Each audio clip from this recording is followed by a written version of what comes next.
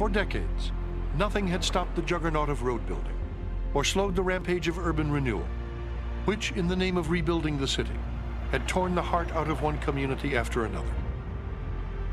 But this time, things would turn out differently. Determined to save Manhattan from the devastation that had blighted the Bronx, residents of the village banded together and resolved to fight, selecting as their leader a 45-year-old journalist and working mother from Hudson Street, who had that very year published a groundbreaking book about the mistakes of urban planning. Her name was Jane Jacobs. The book was called The Death and Life of Great American Cities, and New York would never be the same again. And it started out by saying something like, this is an attack on city planning. And then she went through the litany of what Le Corbusier and other ideologues had imagined what a city should be as opposed to what a city really was. Jane Jacobs was taking on the orthodoxies of planning that had prevailed in the post-World War II period, the ideas of Le Corbusier and the Bauhaus and other planners who thought that the city needed to be renewed. There were areas that needed help, but the kind of help that she saw that they needed was the assistance to allow people to continue living in their brownstones, in the neighborhoods where they had a harmony with their neighbors. And the destruction of those neighborhoods is one of the great tragedies of post-World War II New York. She understood that urban economies are different. She understood the sort of beehive, 1,000 different interdependent functions nature of urban economies. And that's what we lose when we surrender the street to the automobile. When people don't want to be on the street anymore, when they reshape their lives in a way that they're always in privatized space rather than sharing public space, Jane Jacobs knew 35 years ago that that was a recipe for the destruction of what makes cities wonderful. Look what they've built. Low-income projects that become worse centers of delinquency and vandalism than the slums they were supposed to replace. Promenades that go from no place to nowhere and have no promenaders. Expressways that eviscerate great cities. This is not the rebuilding of cities. This is the sacking of cities. Jane Jacobs. She hit the nerve at the right moment with that book. It was the right book at exactly the right moment because she made people see particulars. She made them see the street. This had been a period of urban renewal when everything was on a model, on a big plan or a drawing with overlays.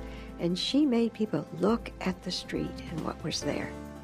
She spoke about the eyes on the street, the smaller buildings where people looked out and watched their neighbors. She spoke about the small stores, the mom and pop stores, all of the things that urban renewal not only was destroying, but didn't acknowledge existed.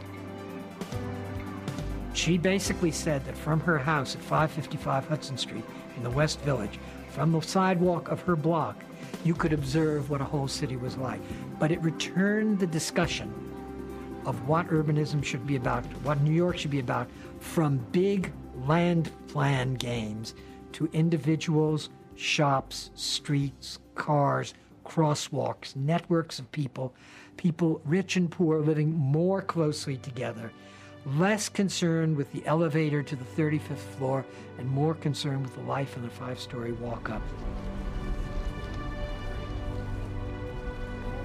Under the seeming disorder of the old city, wherever the old city is working successfully, is a marvelous order for maintaining the safety of the streets and the freedom of the city. It is a complex order. Its essence is the intricacy of sidewalk use, bringing with it a constant succession of eyes. This order is composed of movement and change, and we may liken it to the dance, not to a simple-minded precision dance, but to an intricate ballet in which the individual dancers and ensembles all have distinctive parts which miraculously reinforce each other and compose an orderly whole. Jane Jacobs. Her writing enabled people to imagine her block, but also enabled people to see other blocks.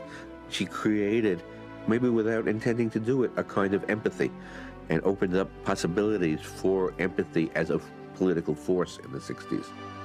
So that once people could imagine how other people lived, even if they didn't concretely know, they could help them, they could work for them, they could work together. When she comes out with her book in 1961, it's not just that it's brilliantly written, it's pithy, it's punchy, it's down to earth, it's enjoyable, it's entertaining, it's mind-capturing. It's not just that, it's that what she is doing is providing a counter-narrative, a counter-argument, a counter-vision of what the city is. It's a vision that says you don't want to break out manufacturing and send it off somewhere else. You don't want to, in fact, send the citizens off to the suburbs. What you want to have is an integrated community the way it used to be, in essence. But you want to have people in a position to walk to work. You want small-scale buildings. You want people to be able to watch the streets. I mean, crime, to some extent, is beginning to explode in the city in the 50s, and a lot of it is, there certainly is the pathology of drugs and such, but it is also from shattered communities that have been renewed and removed and highwayed out and are in turmoil and are about, in the 60s to really explode, and not just here again, but all across the country.